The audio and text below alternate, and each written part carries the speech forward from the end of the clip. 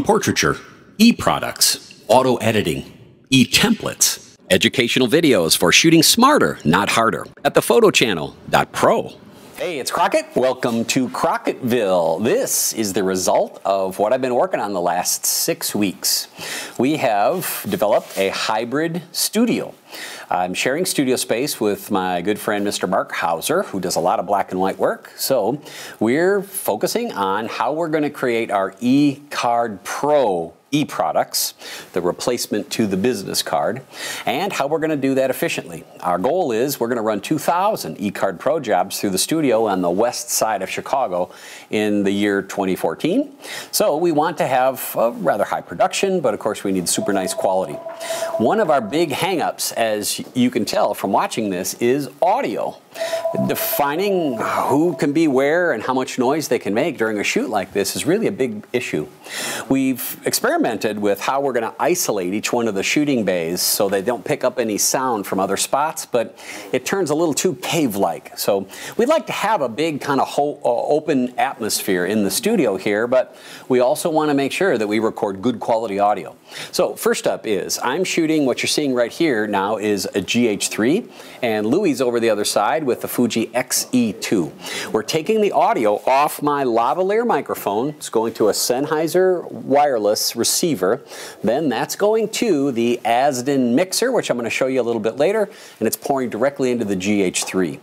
Now, I've also got a bunch of other options, right? One of the other ones that I like a lot is the directional microphone, the shotgun microphones. This is a Sennheiser that takes a battery down on the bottom, so it'll have its own phantom power.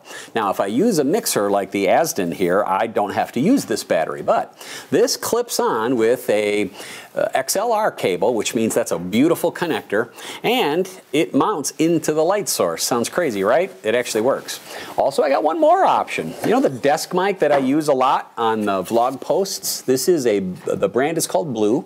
It's a Bluebird microphone, though it too needs phantom power from the mixer and it'll connect up with an XLR cable. Now, it can be in the shot if the client wants it, but most don't.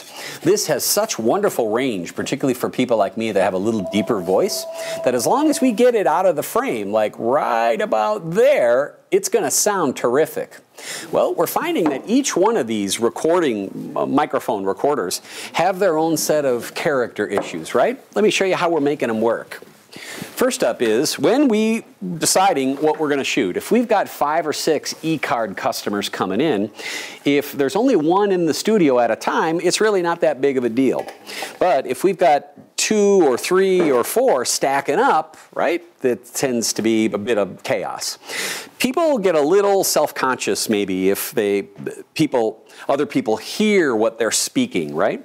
We're finding that when people pose for a still photograph, their confidence level and self-confidence is rather high. But when they're doing something that's kind of high-pressured like an eCard, they can be a little nervous a little quick. So first up is, here's the camera. This is the microphone from Panasonic with the little fuzzy sock on there. That really doesn't need to be there, but it does attract attention from little kids. So when we're shooting little kids, we got it good there. Also, we get to kind of cover it up with the whole fluffy thing. It's a conversation starter as well. This is the Asden battery-powered mixer. It's an FMX-DSLR. It runs on 4 batteries. I don't like it. The build quality is not that good. It's maybe $300. The switches are pretty good, but it's hard to deal with this thing, so I'm going to replace this. Next, when we use the boom microphone, we've got 2 options with that. We've got a little mount that it goes on the camera stand so it can just lean forward. Why?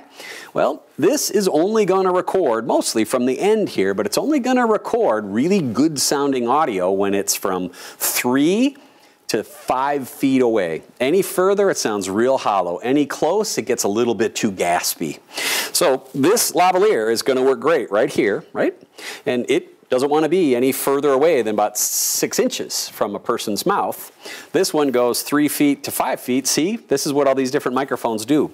This one will work a foot away to maybe 6 feet away. I do notice that once you take this off the camera and use the extension cable that comes with it, you drop about 2 stops worth of audio. Also, another cool thing about the stick microphones is we can mount them in our light source. Louie, come a little closer here, will you? Inside this light, we've got 2 LEDs And this can mount perfectly right there. The customer does see that little dot. See that little dot? They will see that little dot. But because these LEDs don't make any sound and they don't generate a whole lot of heat, this microphone can be right there. And guess what? The type of lighting that I do in this shot, that main light is between 3 and 5 feet away from the person. Perfect for this microphone.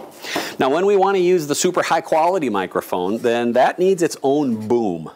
So we need to run that in as close as we can get it and keep it out of the shot or put it back into the shot.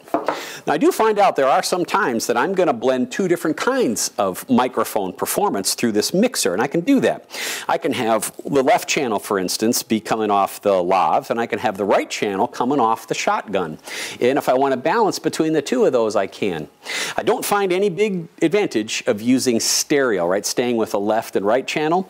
If I want to, I can run dual mono just as well as stereo and use two different devices for that. My suggestion to you is, if you're going to set up a studio where you're going to be working with eCards or any sort of hybrid, is concentrate on how you want your audio to sound, right? When you're hearing me now, you're hearing a lavalier in the bouncier part of my studio, plus I've got my foam core fill boards here, right? That's going to amplify the sound echo a little bit too. So shaping the sound is something that I don't have conquered yet. Light, I got it. Workflow, no problem. Camera, piece of cake. But I'm not happy with my audio yet, so follow me as I go through the next couple of months of figuring out how the heck I'm going to make my audio work, right? So from hausertown.com/Crockettville/whateverville, Crockett saying thanks for helping us out. We appreciate everything. And by the way, if you're not involved on our LinkedIn page, if you're a professional, you want to get into hybrid photography on a professional level, we hold a professionals only group on LinkedIn. You can jump in and ask to be brought into the Hybrid Photography Using Mirrorless Cameras group. And we'll be glad to accept you. And there's where we're discussing with all kinds of other photographers that are doing just the same thing I am all over the world, trying to figure out how we're going to make a buck with hybrid photography. So thanks again. Bye. Talking portraiture, eProdutcs, auto editing, eTemplates, educational videos for shooting smarter, not harder, at thephotochannel.pro.